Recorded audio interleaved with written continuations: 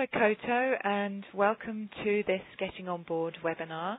My name's Helen Bartle and I'm the Senior Advisor for Audience Development and Capability Building at Creative New Zealand. It gives me great pleasure to introduce the third Getting On Board webinar for this year, and the topic today is board dynamics. Today's webinar will be led by Graham Narkis, as always, from BoardWorks International. Graham, as you may know, is the author of the Getting On Board Governance Resource Guide for Arts Organisations. It's great to see so many of you on the webinar today, and throughout the course of the next hour, we'll be finding out how board dynamics can both help and hinder board performance. We will break for questions midway through. You're currently on mute just to avoid any background noise, but if you do have a question, just note it in the public chat box on the left-hand side of the screen, or you can tell us you have a question and we will unmute you so you can ask it during the question break. Both the recording of this webinar and the PowerPoint presentation will be made available via Creative New Zealand's website, so don't feel that you need to make copious notes. And finally, a note to let you know, if you don't already, that attendance at these webinars can also be used as a credit for CPD, Continuing Professional Development. So if board members belong to the Institute of Directors or another professional body, then obviously credits can be used. And without delay, I'd just like to welcome Graham to the webinar and hand over to him for today's session. Hi, Graham. Good morning. Thank you, Helen, and good morning, everyone. Thank you for joining us on this webinar. I'm looking forward to discussing boardroom dynamics with you, because I hope I will demonstrate to you it's a pretty vital element of effective governance. The structure that I'll be following this morning essentially has these three components to it. I want to talk initially about just the role of the board and to acknowledge that it is a social organism. I really want to talk then about the role of group leadership, particularly the role of the chair in ensuring that the dynamics work well. And for the balance of the webinar, I want to acknowledge some of the particular challenges in relation to board dynamics and suggest some possible approaches to working with those and making the best of them.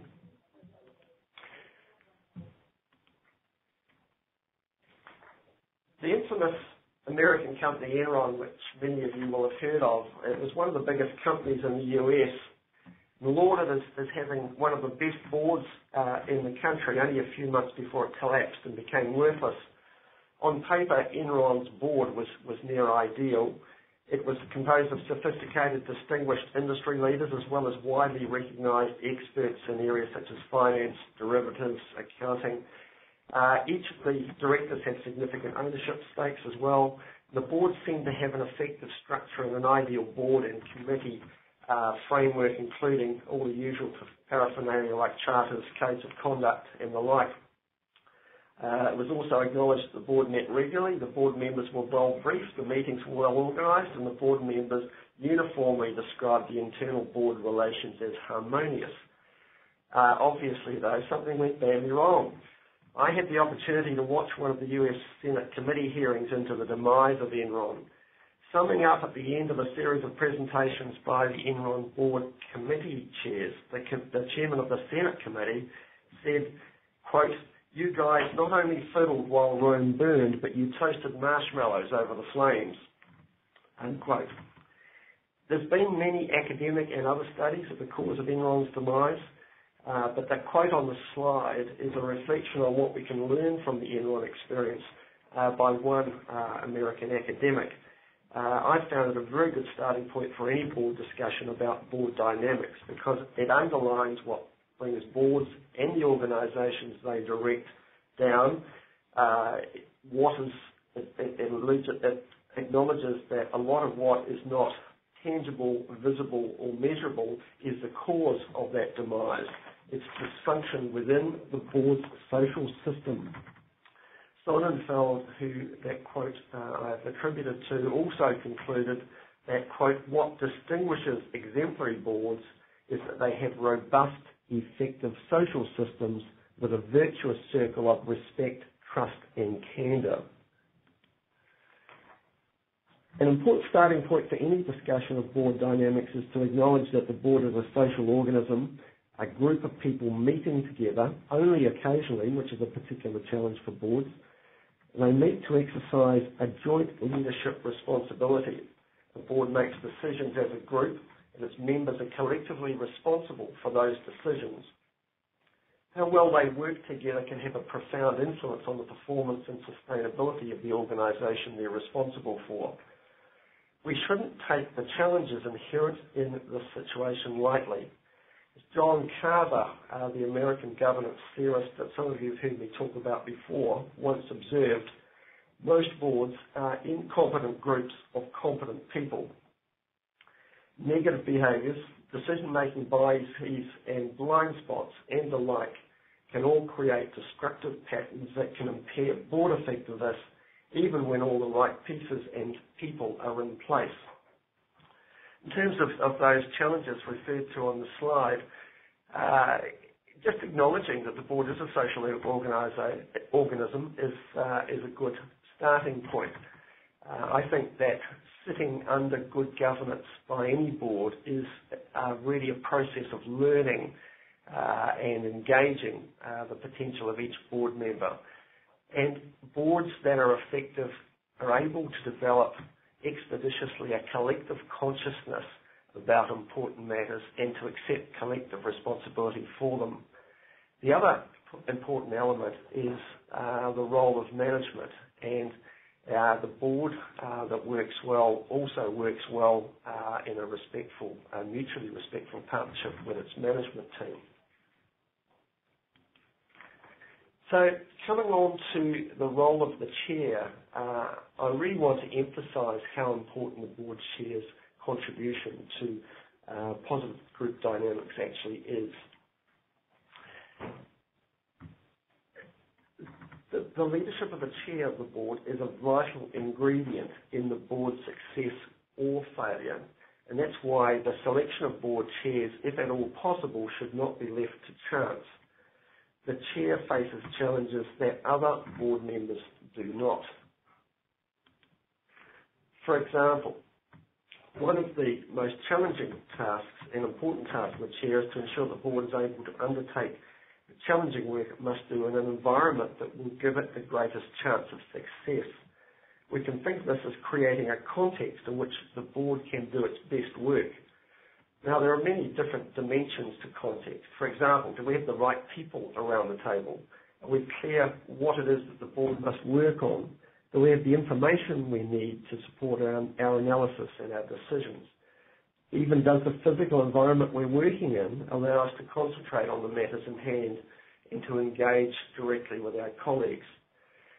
These and other dimensions are important to provide some assurance that there will be the best possible chance for group collaboration, for individual participation and contribution, for us to take advantage of the diverse backgrounds that we hope our board members would have, even to deal with quite divergent objectives of those board members. Does it also support rigorous intellectual analysis and critical thinking and the sort of continuous learning that I was alluding to before? I guess we can make jokes about, but even board chairs who are male must be able to multitask. Chairs must be able to pay attention to what the board is working on, in other words, the agenda content, and how it is working on that content, in other words, the meeting process. Chairs must be able to ensure that the board applies clarity of thought and thorough analysis to what are often quite gnarly issues. At the same time, the chair has to accept and manage the emotional content that is inherent in a board's deliberation on important issues. So the board chair has a particular role in managing those challenges. And there's four that I've identified, and I'll just go through them one by one. The first one is managing the status dilemma. You know, boards are theoretically a group of equals, but in reality, and for a number of reasons, there are status differences within many, if not most, boards. That can reflect the different experience or expertise of members or the length of time they've been on the board. Might also reflect other positions they hold outside of the organisation that they're board members of. And the status and competence that goes with those external positions may be carried into the boardroom. Typically, some board members are simply more reserved, while others are more dominant. For some people, there may be an element of fear or insecurity that stops them from speaking up. For others, there may be an incentive to contribute rather more aggressively, searching for affirmation, for example, or trying to establish an identity within the group and prove that they belong alongside other people that they perceive to have higher status than themselves. So the thing that is important here is that the chair keeps the status dynamics from hurting the quality of the board's dialogue. I think it's important they keep, or try to keep, at least directors out of any narrow expertise silo that they might naturally fall into. Work hard to pull the various ideas and seek out minority opinions and give proper time to those minority opinions. And just encourage that collective commitment of the board, that everyone's part of the same team. The various techniques that some of you will be familiar with anyway that a chair might use. So, for example, calling on individual board members, particularly those who might have been quieter. Polling board members. We've talked about taking straw polls perhaps before a board gets into decision-making mode, which is getting a bit of an initial heads up from those who are participating as to what their starting positions are. And also a variety of pre-meeting steps that the chair might take, like having conversations with individual board members to try and identify the sorts of contributions that they might want to have, and then drawing those out of those individuals at the board meeting if they haven't come through naturally. The second one is managing what I think of as a structural tension between the board and its management. One of the most difficult things a board has to do is to be an objective and independent critic of management while also supporting them.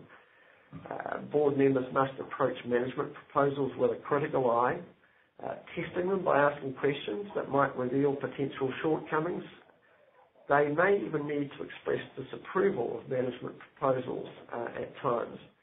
And at the same time, they must keep management motivated and feeling supported and part of the overall corporate leadership team. I talked there on this slide about the asymmetry of power, because there's a flip side to that as well, and that is because the board is so reliant on management for essential information. Because of that dependency, in effect, it must sustain the kind of relationship that will keep senior managers bringing information to the board. If the board is seen as overly critical or as a nuisance or a risk that has to be managed or circumvented in some way, then the board undermines itself. So there are some techniques referred to on the slide. Again, for a chair, pre-meeting preparation is important. I think also working hard to ensure that there is no them and us type of feeling that emerges from either side of the board table.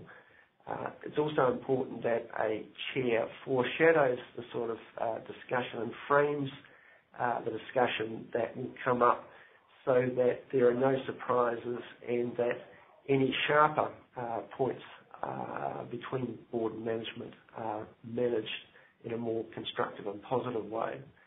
Also, integrating the discussion, in other words, showing how points of contentions, for example, criticisms that board members might raise during the meeting fit into a wider purpose and are not intended to undermine or be unduly critical of management. And simply, for a chair, something which applies continually in all circumstances is modelling the sort of behaviours that will keep that social organism functioning effectively. The third one is, again, it's another paradox perhaps, but it's the need to sustain board cohesion or teamwork while encouraging a contest of ideas. To obtain the benefit of group decision-making, boards must be able to balance open discussion and disagreement on the one hand with group cohesion, trust and efficiency on the other. This is made even more challenging by the fact that almost all of a board's work happens in the presence of another group. In other words, senior staff who typically would attend the board meeting. So the board must be able to conduct its own work process in which the conflict of ideas is good rather than bad, to do that in a way that shows management that the board is not divided or confused, but rather a strong and credible group. So again, there are a bunch of techniques that might be useful. For a start, just simply keeping the board on task and focused on substantive issues is important. Also, as the discussion proceeds, articulate the endpoints, but also the points of disagreement. By doing that, it actually says that disagreement is okay and anticipated to some degree. In terms of the board's own process, making sure that a dominant critic doesn't overwhelm the dialogue, so constantly seeking the views of other board members and perhaps management as well. Allowing that disagreement to exist, but not to allow it to disrupt. And in that sense, although most boards probably tend towards a consensus style of decision making, taking a vote is okay. And the fourth and final one is just the ongoing challenge of managing what is essentially a fairly ambiguous role that a board has. The board's role legally is spelt out in its constitution, whether it's the rules of an incorporated society or the constitution of a company or a trustee of a foundation. Those still need to be interpreted and operationalised.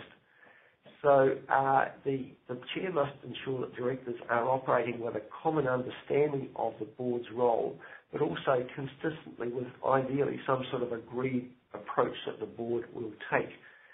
But at the same time, acknowledging that circumstances change, situations change, and sometimes the way the board operates needs to change with those. Some techniques I've referred to here. So be really explicit, and this is again the chair that I'm talking about. Be explicit about the purpose and the context for each of the board's discussions, each of the agenda items. And once the discussion is complete, be clear about what has been agreed. And again, as I commented earlier, model the sort of behaviours that the chair expects from other people around the table.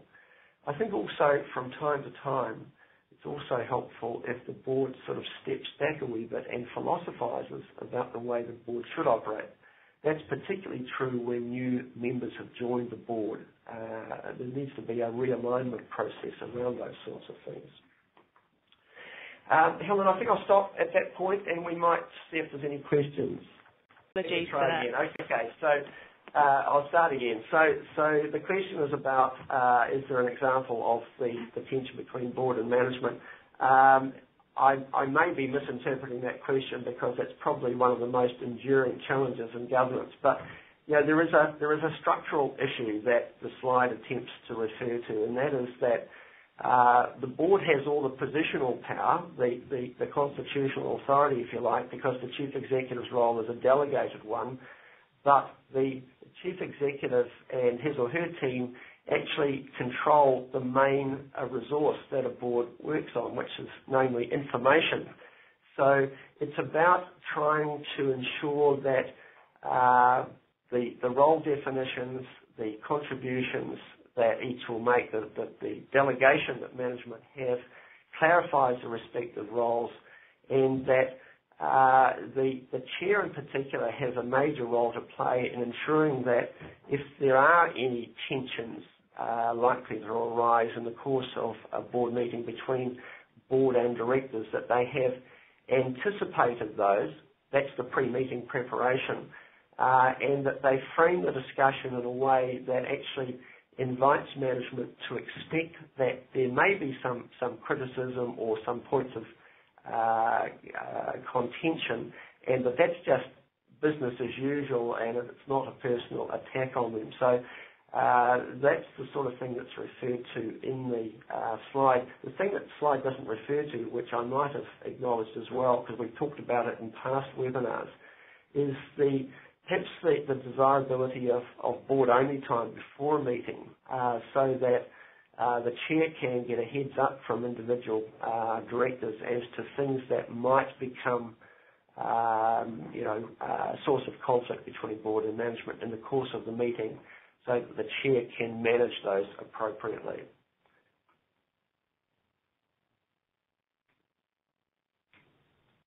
Helen, that's probably all I need to say on that, but I'd be happy to continue that if anyone wants me to.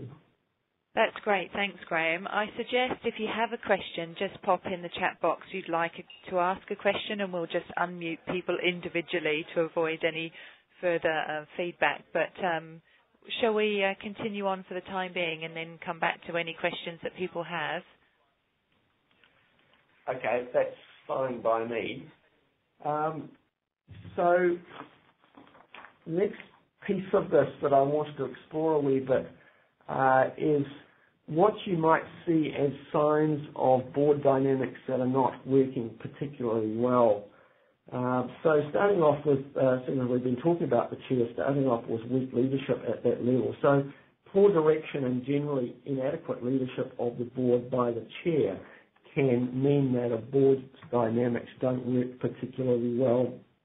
We've all seen how an unduly dominant personality can completely distract a board, and someone who dominates board proceedings might be doing so not just because they're extroverted and talkative, but because they also, in terms of their behaviours, actually intimidate other directors or staff members for that matter. And when that sort of behaviour is present, there's a lot of people around the table who will choose not to speak for fear of being beaten up in some way.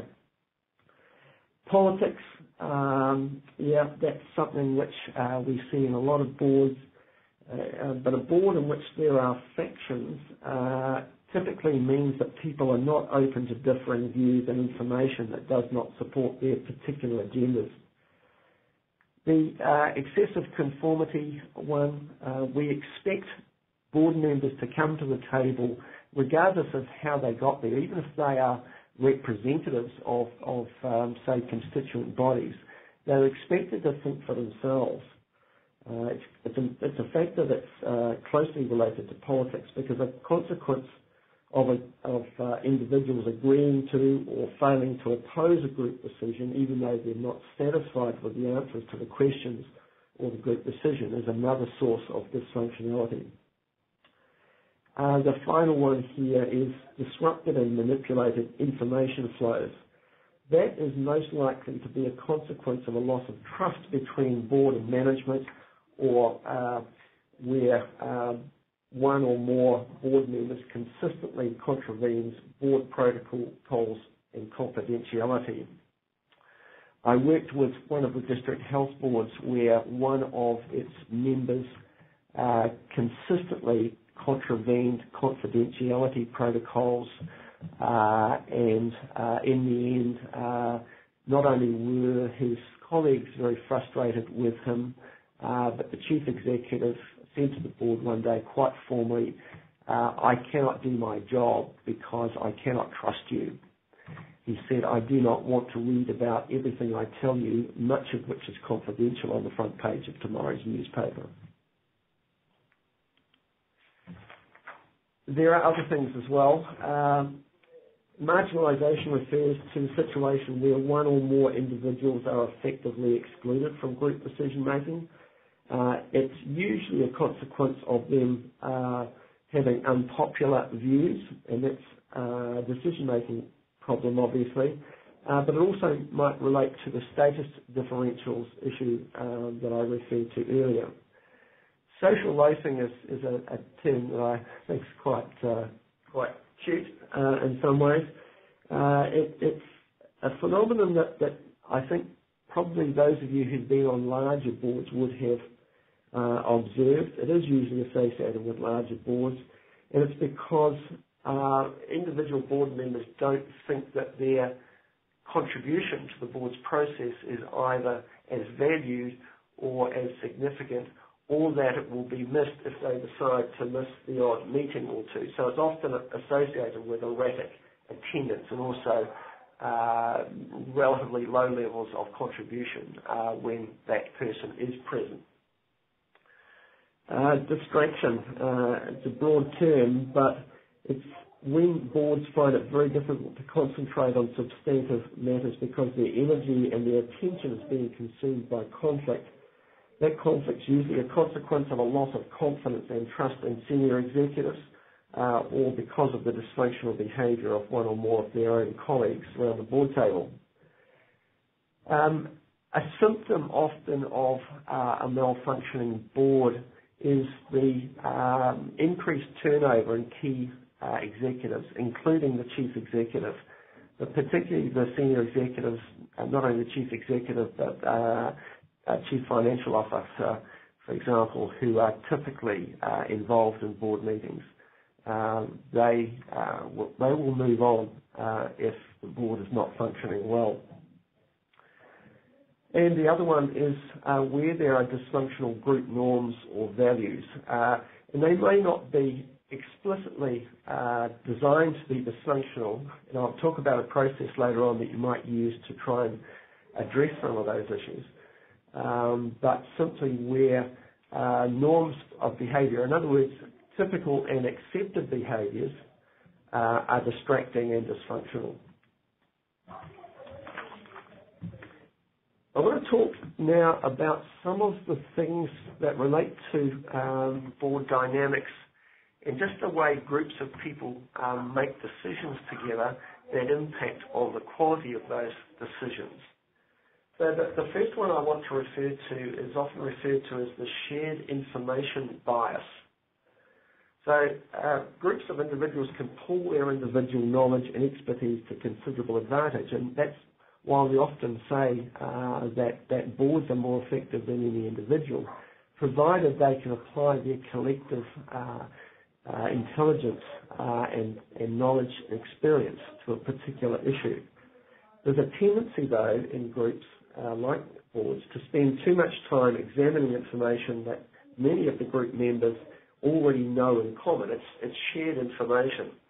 And that occurs because discussing shared information is much more likely to make the group feel it is working towards a consensus and agreement.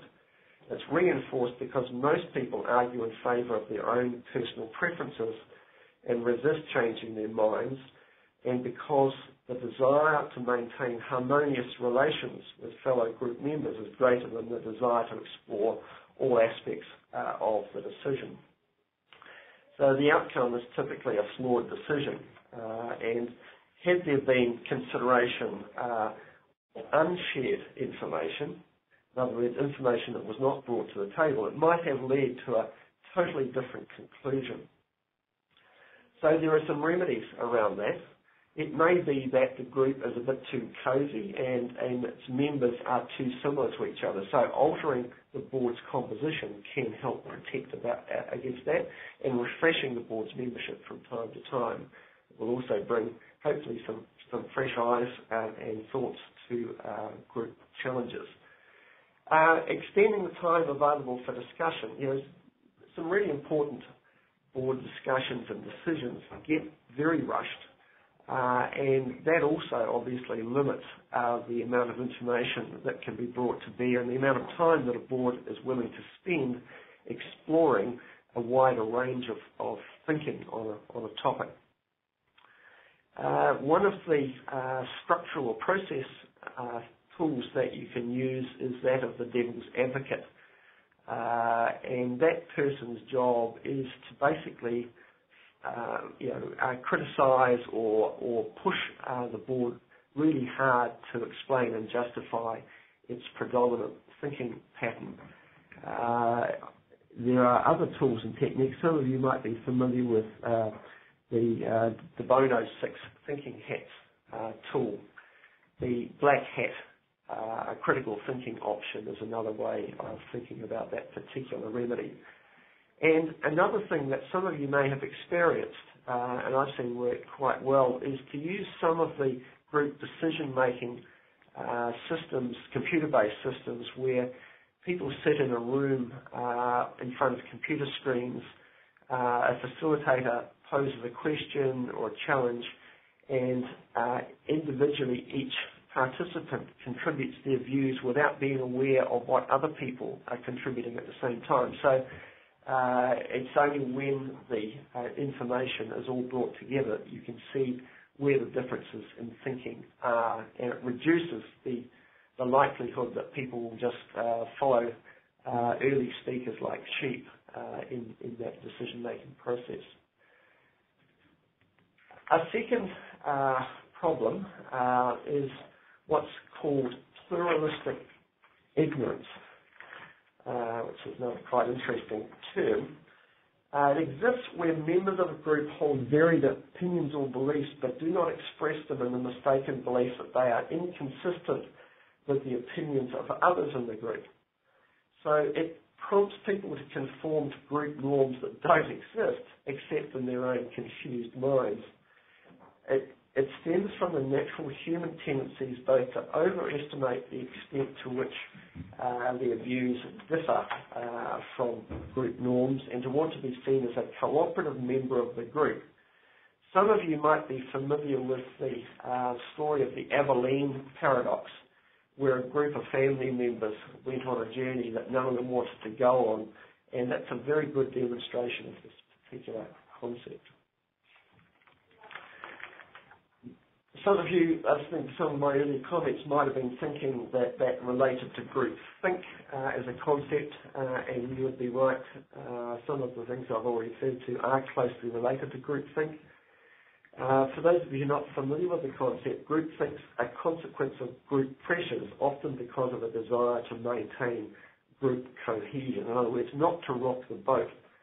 Or it may be a consequence of decision-making time pressures, where a group is really anxious to make a decision because of deadlines and therefore very reluctant to acknowledge contrary views or weaknesses in proposals. It's usually manifested in the failure of the group to seek or accept information or advice which runs counter to the dominant group view or preference. So some of those status differentials I referred to before can also come into play here. Groupthink is also encouraged by perceived or actual threats to continued membership of the group. Many boards are such that people actually have a strong desire to join those boards for various reasons in terms of their own personal objectives and their own perceptions of status and inclusion and the like. So we can counter groupthink in a number of ways, and I just included some examples here. So membership diversity, so that was what I referred to previously. Keep the membership of the board turning over, not to the point of instability, obviously, but just to ensure that it doesn't become too stale and its members lose their desire and their intent to challenge each other. Another one is just to get engaged in a sort of conversation we're having this morning, to heighten awareness of the impact of group dynamics and of some of the things that need to be done to ensure that those group dynamics are positive. I think this also is the added benefit of taking some of the pressure off the chair. If the chair is the only person that is, in a sense, responsible for the quality of group dynamics, then that will be an uphill task, whereas if everyone is, there's the basis for some shared discipline around some of these things.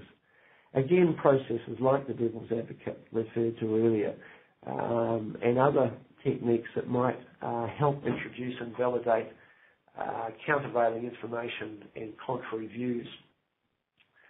I think another really important thing that comes back to the chair again is to exercise really active process facilitation and to continually remind people of some of the challenges and the traps of falling into the sort of groupthink mode.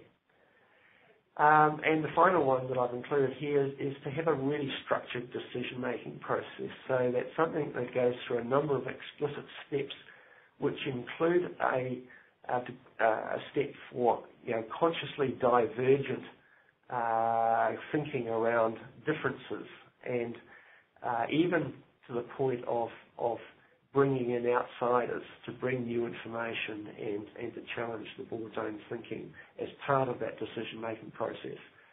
Another thing that I found is quite useful is to ensure that there's a two-step process. So if the board has to make an important decision, don't just try and do it all in one hit. Have a paper or proposal brought to the board at one meeting, kick it around a wee bit, and consciously engage in some divergent thinking. For example, there's a great story told about General Motors where they were about to make a bet the farm decision, and the chair said, look, we're obviously all in agreement here, but let's just park this decision until our next meeting, and in the meantime, go away and think of as many reasons as you can why we shouldn't make this decision. Interestingly, when they reconvened, they made quite a different decision to the one that they would have made if they had decided the previous meeting.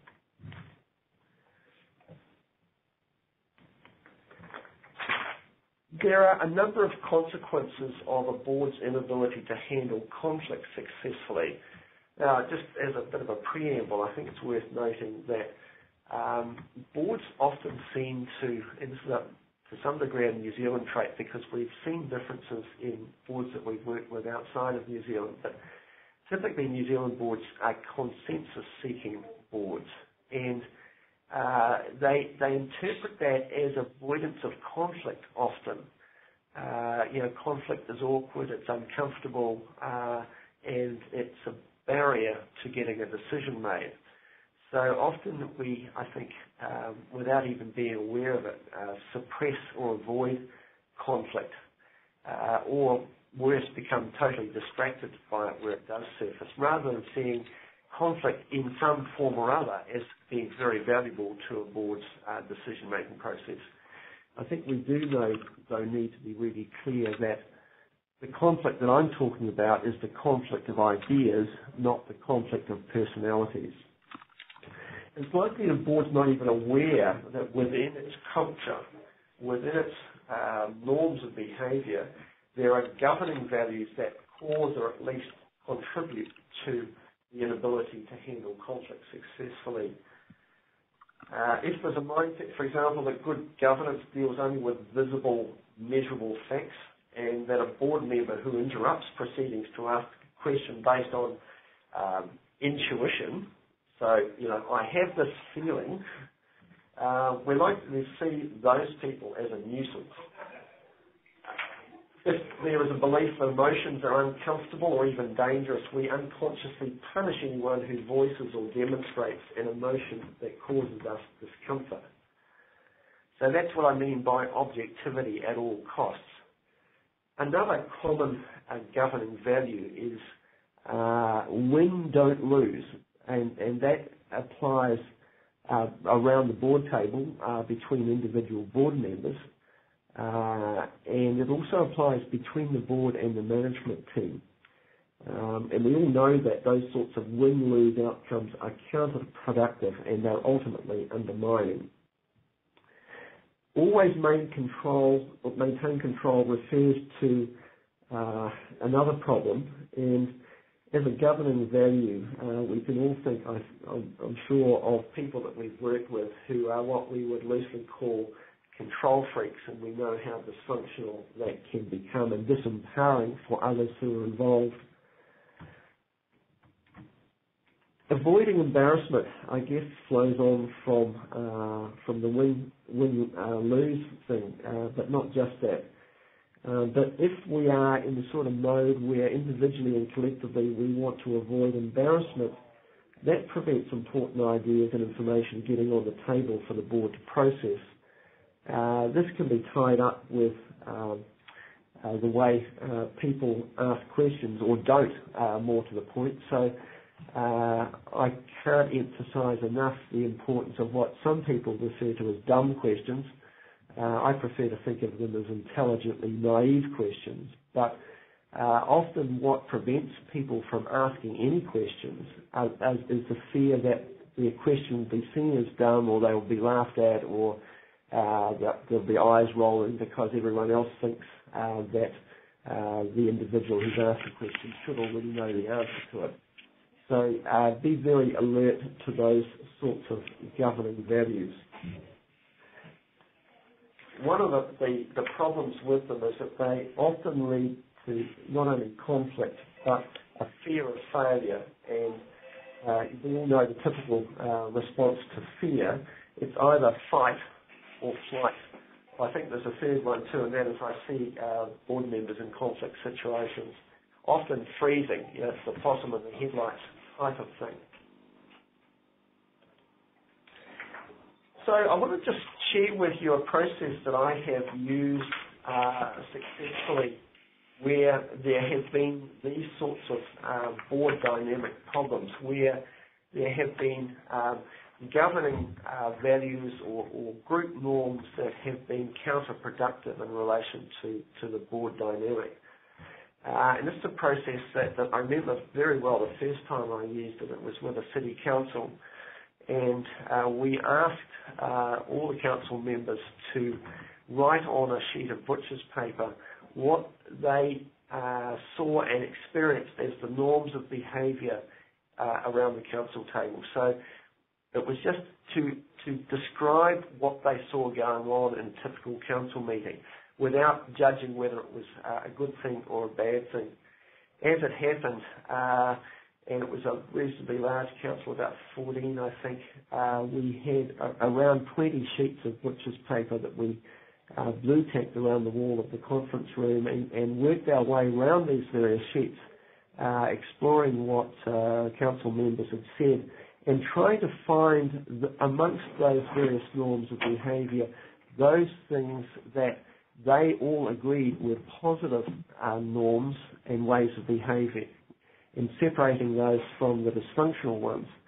Actually, at the end of that process, we couldn't have filled one sheet of butcher's paper with positive norms. All the rest of it was totally negative.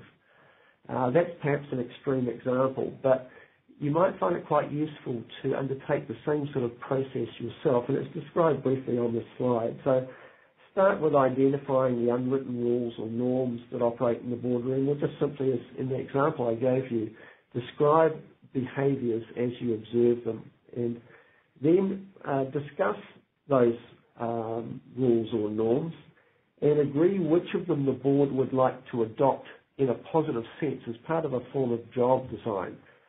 Then discuss and add desirable behaviours that perhaps are missing and which would be more positive, more constructive and achieve a better board dynamic. And then finally, codify them in some way if you can. So agree and pledge sounds a little bit unusual, but actually there is a legal requirement for members of local authorities, just to follow on from my previous example. They have to pledge a number of things, including loyalty to the city or the region or the district as a whole. And they also are required under the Local Government Act to adopt, in other words, pledge to an agreed code of behaviour. So it's something that you may well finish up with at the end of a process like this, some sort of agreed code of conduct or code of behaviour. Even just having that conversation, even if you don't get as far as the code, I think you might find beneficial, just as a form of sort of good housekeeping. Just to get you started in thinking about what some norms of behaviour that support a positive and effective board dynamic might be, I've just put a few things on this slide. So civility, I think, is a very important thing. I'm surprised how often I do hear board members becoming personal, making ad hominem attacks on each other, speaking rudely to each other and to management. From my point of view, I've never seen a board that's functional that indulges in that sort of sniping. So courtesy in working with your colleagues seems to be a pretty basic requirement when we're thinking about good board dynamics. And if people are polite and respectful of each other, even if they might have very basic disagreements with them philosophically or in relation to a particular issue. Politeness always sets the right sort of tone and encourages people to be more open and to share their thinking. Something which not all boards seem comfortable with is taking risks, and I think we can think of that in a wide range of ways, but I'm thinking here particularly in terms of a willingness to take risks as an individual in sharing your thoughts, even though you anticipate they may be disagreed with or really not appreciated. I think you have an obligation to take that sort of risk. And the reference to venturing into intellectual terra incognito is just taking risks as a group and individually to explore some areas that you really don't know what the outcome is going to be. It's a bit like the early explorers, potentially sailing off the edge of the world. If we can do that in an intellectual sense, it would be great around a board table. The final one that I've got here is what I've referred to as a genuine appreciation of diversity. There's a lot of talk, both nationally and internationally, around the need to increase diversity around board tables. The focus of it, unfortunately, has tended to be simply, and I don't say this because it's wrong, but focus on gender diversity. And I fully support that. And in fact, I think that women around board tables are often much better able, for lack of the same ego problems that males have, to ask those sorts of dumb questions that I was referring to before. But I won't comment any further on that in case I've dug myself a hole already. I don't want to make it any deeper. What I'm seeing around board tables is the absolute necessity, for example, to improve age diversity. There are things going on in the technology space and in terms of changing social norms and that sort of thing, where it's really important that we've got a good age distribution around our board tables. And obviously in New Zealand, it's really important for us to reflect the cultural or ethnic diversity of New Zealand in our board tables. And we're a long, long way off achieving that at the present time. If we've got a genuine appreciation of diversity, we really welcome and want to take full advantage of those differences. And obviously our decision making is going to be greatly improved if we can get that diversity playing out in the boardroom. One of the things that just in relation to how you might progress some of the things I have been talking about, I expect that a number of the participants in the webinar today will have the benefit of a board charter or a board job description or some similar documentation which sets expectations around board dynamics. An increasingly common component of such charters is some sort of philosophical statement, partly about desirable behaviours, but also generally about the way the board wants to operate and how it might take advantage of things like diversity, but also how it would reinforce some of those desirable norms of behaviour, like those referred to on this slide. So, if you haven't got that document, it's very valuable just simply to start the conversation. If you start off with a draft, perhaps even an example of what another board has already adopted. Oh, I've seen that up. So there are some other desirable cultural and social system characteristics that I would also like to refer to as we progress. And they've been implied a wee bit in some of the earlier comments that I've made. But to start with the first one, listening to constructive mavericks or dissenters. I think sometimes we're too quick to style somebody, to categorise them as dysfunctional when they are simply people who are willing and able to express a contrary view. I think we've got to be quite careful that we don't marginalise, which was another one of the matters that I referred to earlier, that we don't marginalise people just because they may be willing to express contrary views or ask difficult and awkward questions. And the chair has a really important role here in making it possible for those people to be heard and not to be ignored or put down. Following on from my previous comments, I think to be really clear that we're celebrating difference in diversity, not only in terms of board members' characteristics, but in terms of difference and diversity in thinking and ideas. Obviously, and we've touched on it earlier in the webinar, encourage participation and encourage people to speak up.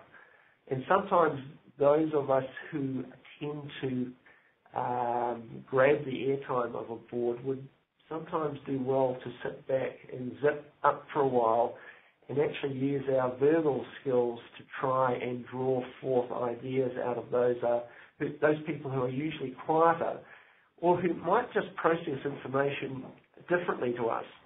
It's not uncommon to find people on boards who are very quiet. It's not that they do not have something useful to say, it's just that they need to work it around in their heads and try and get the words in order, so to speak, before they are willing to expose those ideas. In contrast, of course, many of us don't know what we're thinking until we've voiced it. So the chair has a particular challenge in balancing those things up. Obviously, collective value should be that we encourage examination and challenge of assumptions and beliefs. I'm a great fan of a process called dialogue, which is quite different to that of debate. Debate tends to be more of a contest. Dialogue is about bringing a whole bunch of different pieces of a jigsaw puzzle together and putting them together and understanding an issue and arriving at good decisions because we have all contributed something that others around the table didn't have. Avoid typecasting. I was referring that before in relation to the first of the bullet points on this slide. And it's not just typecasting individuals as mavericks or dissenters, but in other ways as well that might lead us to be less anxious to hear their views or might even be disrespectful of their views. And as I have said previously, a diverse board membership and one that is regularly refreshed is pretty important as well. You can use scenarios as well to force attention to alternate realities. I like to think of scenarios as being deliberately articulated alternative views of what the future might contain, and to then work through those as a board. It's not worst case, best case scenarios, it is just different views of the future that might be equally plausible, but force us to think about things that we would not otherwise bring to the decision-making process. Boards need to have adequate time to do this, and I think I referred to that earlier.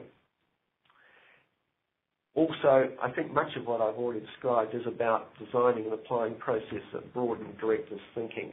Inviting external challenge, I think, is a great opportunity for boards to bring in external stakeholders, for example, or provocateurs who will actually challenge the way the board thinks about things and force it to really think things through in a way that it might not otherwise do. And it looks like I've got really repetitive about diverse board membership, so I'll skip that. The final thing I want to refer to there is just active performance review. Many of you do this already, but use the board and director review process to really identify any areas of board dynamics that might need tuning up. And finally, if I can just suggest to you that you should take some personal responsibility for addressing the sorts of things that we've been talking about. We often know that we're right, but actually it doesn't always turn out that way. So when everybody around the table knows that they're right, then it's a fast road to gridlock. Be conscious when you have stopped listening to people, for example, and just really try hard to change that and to maybe even write down the things that other people are saying and then ask questions that will tease them out. Think about your emotional tone. If you can, sort of listen to the tone in which you're asking questions, for example. It's very easy for questions to become bullets that you're firing at other people if you express them in the wrong sort of tone. Boards that are in conflict often can get back to something like a positive mode of operation if they go back and focus on what they agree on rather than what they disagree on, and then move forward from that. And finally, just know when you're trying too hard to convince your colleagues or to make a point. Perhaps think about, in a sense, backing down and reflecting on what you're saying and how you're saying it and how it might come across to your colleagues. So, Helen, that was all I had to say. We've got a little bit of time for questions. I'm sorry that I've perhaps gone a wee bit over Lovely. time on this. Thanks very much, Graham. We do have quite a range of questions in the public chat box on the left-hand side. I did wonder if we were running out of time, whether or not we could circulate those questions in an email to people with perhaps a short answer from you. But yeah. I mean, Steve Thomas from I'm happy to do that, Helen. Would you be happy to do that? I'm just thinking that I know people have other commitments. I think... There's a couple of questions there I could answer very quickly if you want me to. Lovely. Yeah, do that. That would be great if you want to have a look at them. About board membership size. He's absolutely right. All the social science research suggests that groups no smaller than 5 or 6 and no larger than about 8 or 9 is the optimal size. And for those of you whose maths are up to it, you might easily work out how, as each additional board member is added to the group, how the number of potential exchanges that might occur between them increases almost geometrically. So, and the curve goes up really steeply after you get into board size over 10. So definitely agree with him on that. And the next one from Shona was about whether it's acceptable for board members to only attend meetings and not contribute to any agreed work plans. No, it's not acceptable because board members are there to contribute their own thoughts and their own information, and if they're not part of both sharing information and ideas and processing those, then there's a fundamental question about why they're on the board at all. I think we perhaps need to leave it at that point and we can respond to the other questions in writing. Helen. That's lovely. Thank you very much, Graham. Thank you, everybody, for joining us today and for being so patient and bearing with us through the technical challenges. We really appreciate there's been so many of you on the webinar today, and we really hope you are able to put this material to good use. I think it's been a really insightful and fantastic session, so many thanks to you, Graham. We are going to be just putting up a very short survey at the end of the webinar, so if you could take a couple of minutes to complete that, that would be very useful for us. And do join us for the next webinar. It won't be until November. It's Thursday, the 19th of November, and the topic will be on board succession and transition. So until then, my special thanks again to Graham and